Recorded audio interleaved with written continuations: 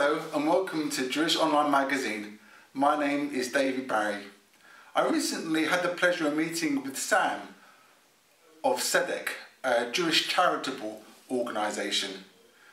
Tzedek work with partners, projects and communities around the world regardless of their race or religion, providing direct support to help people so they can help themselves. Tzedek seek to raise awareness, educate and encourage Jews to recognise, understand and act on their Jewish responsibilities concerning extreme poverty around the world. I began by asking Sam, what does Tzedek mean? Tzedek is translated into justice, and part of Tzedek's mission is to create a just world free from poverty. And can you tell the viewers of this video, Sam, about your tag, the slogan that you have? What, that one, a just world free from poverty? Well, Tzedek believes that justice is a fundamental value, it's part of Judaism. And it comes from that classic phrase, Tzedek, Tzedek tirdof, justice, justice shall you pursue. So creating a just world and eradicating poverty, we feel, is a really important part of what being Jewish means, and a really important part of Judaism. And as an organisation, we really try to enact that as much. Tzedek is translated into justice, and part of Tzedek's mission is to create a just world free from poverty. And can you tell the viewers of this video, Sam, about your tag, the slogan that you have? What, that one, a just world free from poverty? Well, Tzedek believes that justice is a fundamental value, it's part of Judaism. And it comes from that classic phrase, Tzedek, Tzedek tirdof, justice, justice shall you pursue. So creating a just world and eradicating poverty, we feel, is a really important part of what being Jewish means, and a really important part of Judaism. And as an organisation, we really try to enact that as much as possible. And is this tackling global poverty? Yes, yes, that's the idea. We work mainly in Ghana and India. We have partnership regions there. And we also have projects in other parts of the world as well. Why the focus on Ghana and India? It's useful to have regions where we can build a strong relationship. Right, okay. The reason being that we have lots of contacts, local people in the area know each other, we can build a reputation for Tzedek in the area as a trustworthy organisation to work with. And it's really important that you have a good reputation, and also there's an element of being able to focus on a particular region. Gives you, over time, it gives you the opportunity to see change, and the change that you're bringing to those areas. And how long has Tzedek been operating for? Tzedek's been operating for, well, it's been operating as something smaller for around 20 years. Around 5 or 6 years ago, it became an official organisation with a director.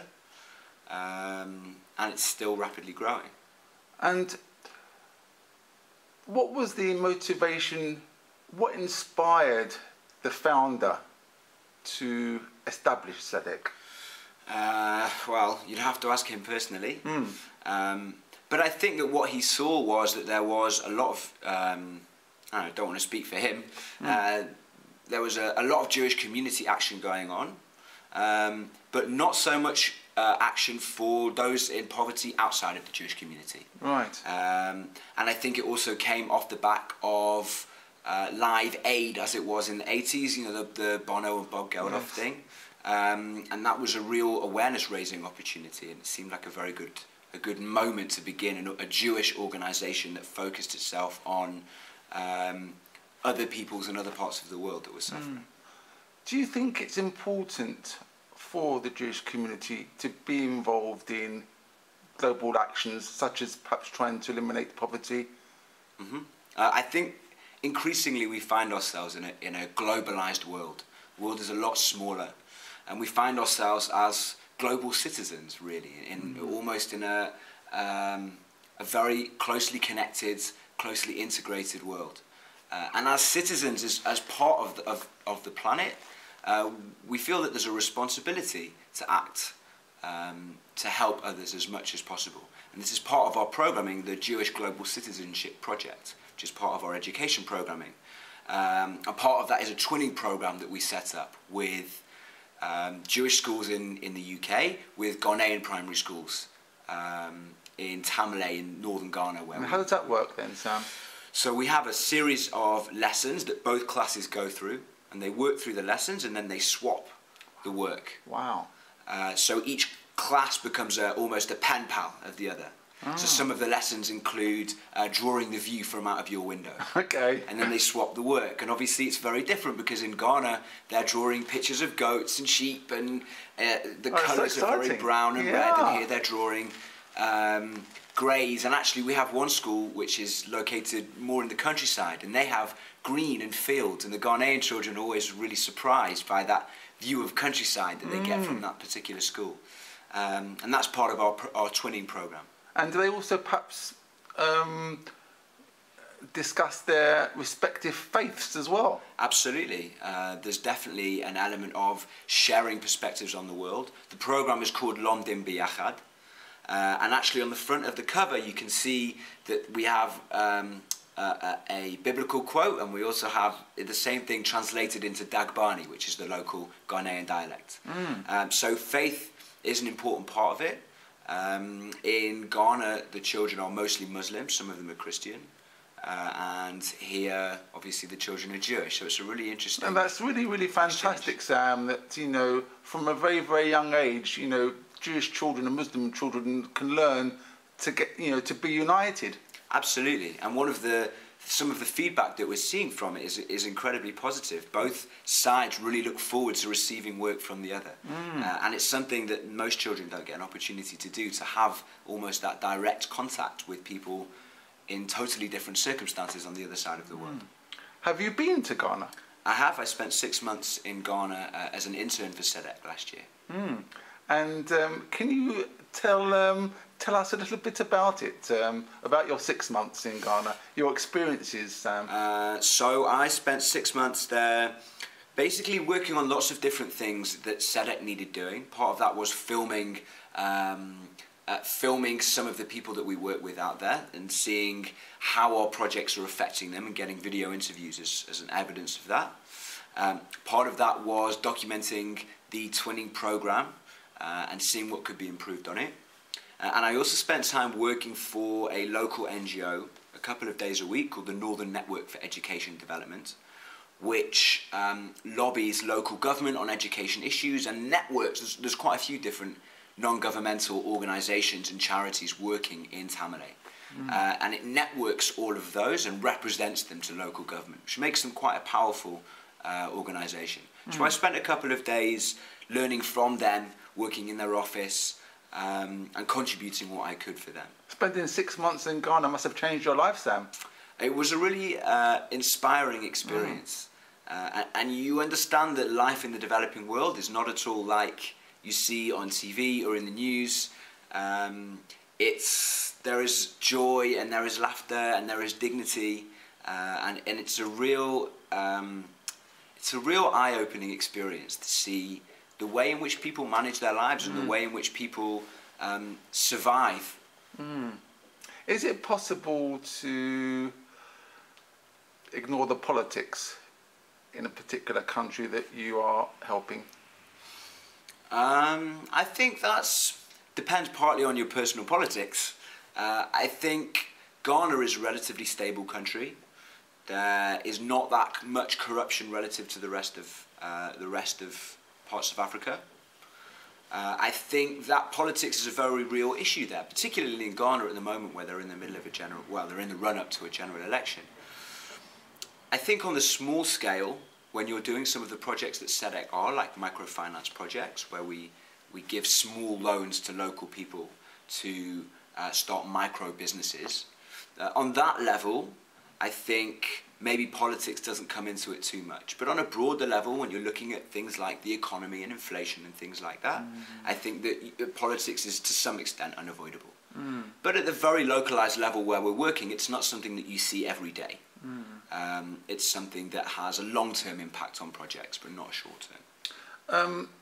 Is there sometimes reluctance for some organisations to receive help from a Jewish organisation? Sorry, say that again. Is there sometimes a reluctance from organisations that need help, that need money, to accept money from a Jewish organisation such as Tzedek? Not in our experience at all.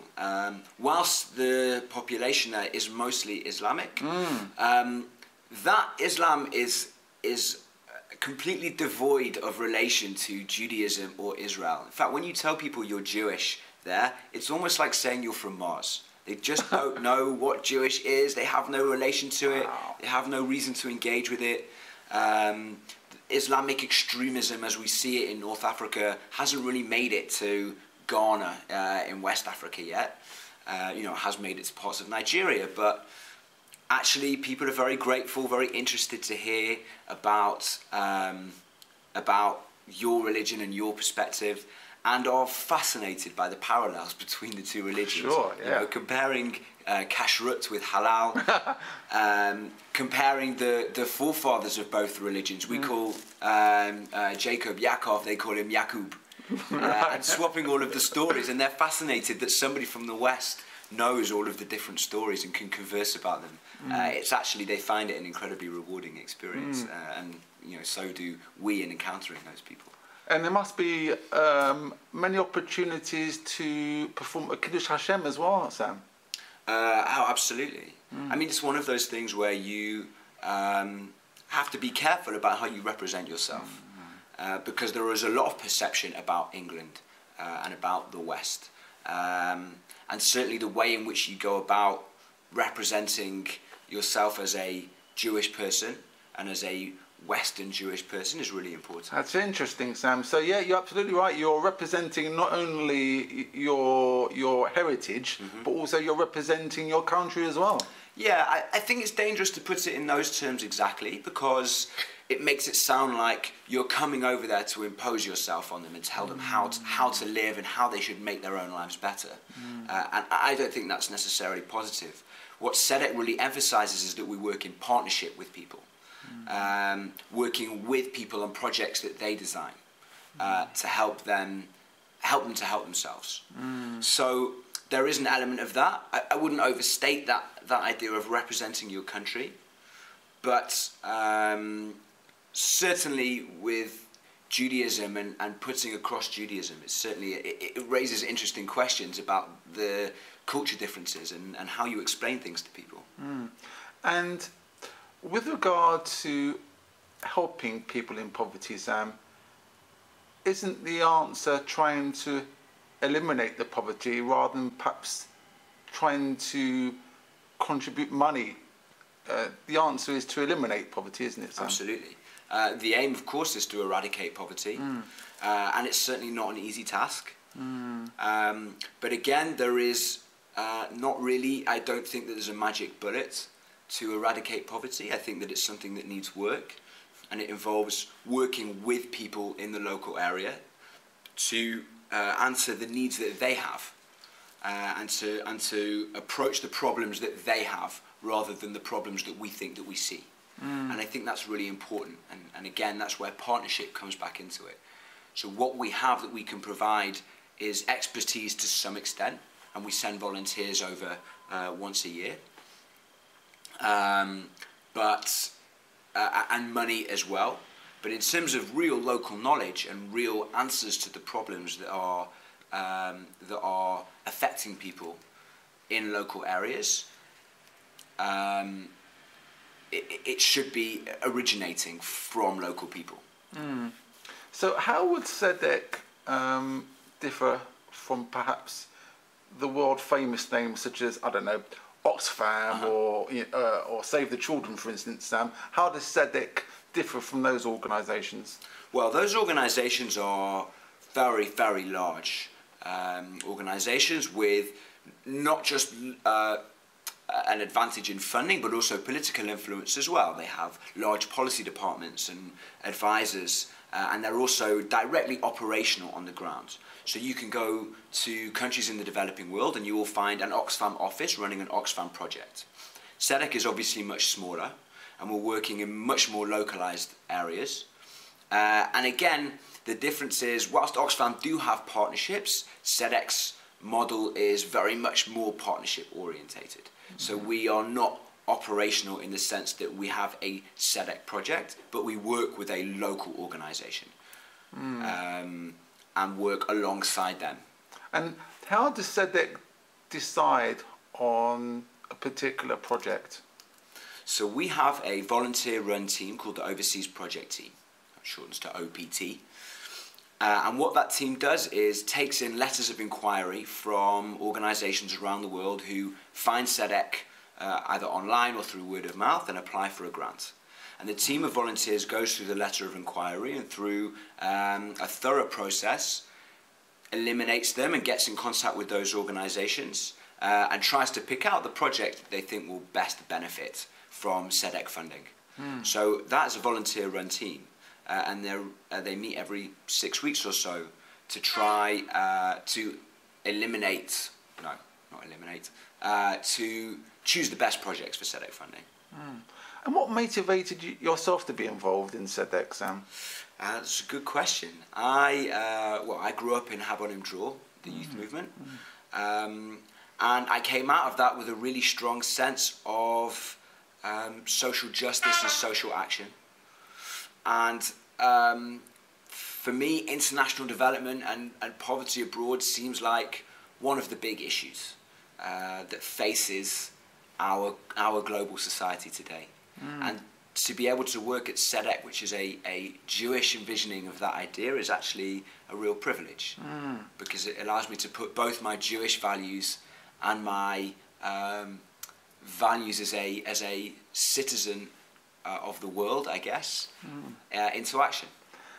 From a personal perspective, Sam, Tzedek seems to me to be a win-win-win situation, because not only is Tzedek assisting in solving global poverty, but the possible results are a great credit to the Jewish community as well. Absolutely, I would agree with that. I think that certainly as Tzedek grows, to be an organisation that makes a real impact, with Tzedek, with the Jewish name and the Jewish values that lie behind it, it sends a really important message. And if viewers of this video, Sam, want to perhaps volunteer to be a volunteer, so to speak, or perhaps want to make a contribution to all the marvellous work that you undertake, how can they contact you? Well, there are plenty of ways that people can get involved, either through the Overseas Projects team, working on our education team to help deliver educational programs in shuls and schools and youth movements. And is it a primary and high school, Sam? Yeah, that's both, and also to some extent some adult education as well, where it's appropriate. So there's plenty of opportunities for people to get involved and volunteer. They can also choose to fundraise for Tzedek. We had a big campaign recently called Dare Yourself for Tzedek. Some people did a bungee jump, some people walked all across London to fundraise, and they can also donate directly to Tzedek. The best way to do you have a website? Yes, the website is www.tzedek.org.uk. Sam, volunteer coordinator for Tzedek, thank you for joining Jewish Online Magazine. It's been a really interesting and very informative chat with you, Sam. I hadn't heard of Tzedek before, and it's been a really inspirational chat, because Tzedek does some amazing work, and I hope the people that are going to view this video are going to perhaps get involved in Tzedek in any way that they can. Absolutely. And thank you very much indeed for your time, Sam. Thank you. Thank you.